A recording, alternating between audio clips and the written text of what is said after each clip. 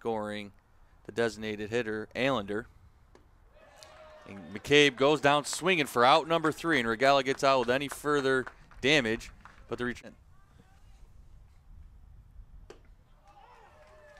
And he gets Gilchrist looking on the outside corner for strike. Second, Cologne delivers the 1-2 and gets McCabe swinging yet again. So Regala records strikeout number 5 on the day. Second start of the season, but has appeared in 14 games as McGraw drives one to deep left field, and the left fielder Barnes is going back, and that is out of here. A home run on the first pitch swinging for Sean McGraw to get the Bearcats on the board, 1-0. McGraw hit a deep blast over the left fielder Barnes' head for his second home run of the season. Blandon delivers a 2-2.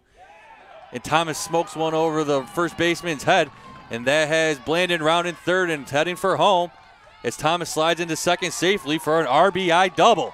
The Bearcats take a 2-0 lead here in the bottom half of the third inning. As in the bottom of the second inning, 1 out. Navarro slaps one to the left center gap, but the right fielder McCabe settles under. Chance is tagging, and the throw from McCabe is late. So Navarez does his job and drives a run in to give the late 3-2 the count.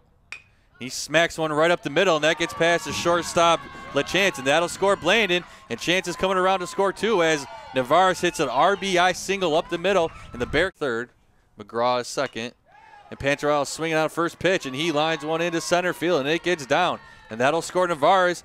And McGraw's hustling, slides in a little late, but gets there safely as Pantarello has an RBI single and plates in.